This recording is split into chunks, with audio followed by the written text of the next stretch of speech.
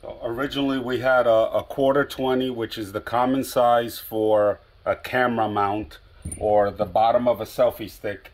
Rob found a new type of selfie stick that has a 3/8-16 base, and it's wider, also gives it more stability. So what we did was we drilled out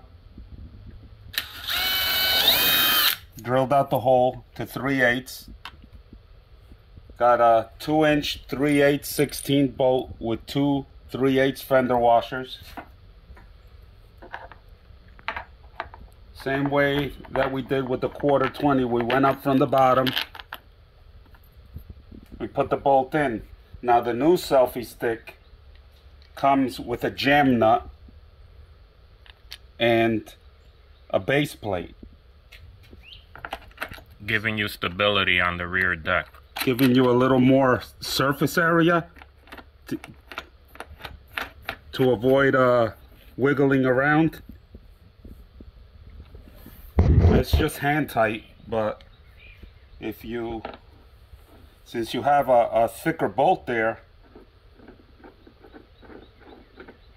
now the selfie stick, you don't crank down too tight on it. It's pretty stable on there. Extended. That is 5 feet extension. It goes pretty high. It actually hits the top of my overhead carport there. It's always gonna vibrate a little. I don't suggest you going 50 miles an hour with it, but it's definitely more stable. It's more stable, and the thread of the bolt is 3/8. It's not 1/4 anymore.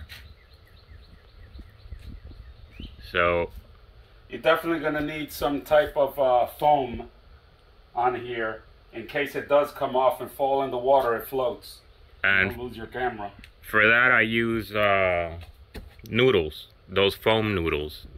Pool noodles. Pool noodles. Yep.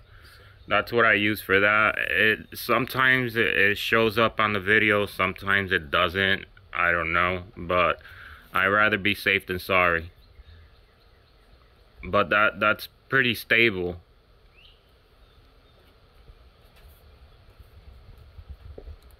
So this is an update to my conversion, water spout conversion.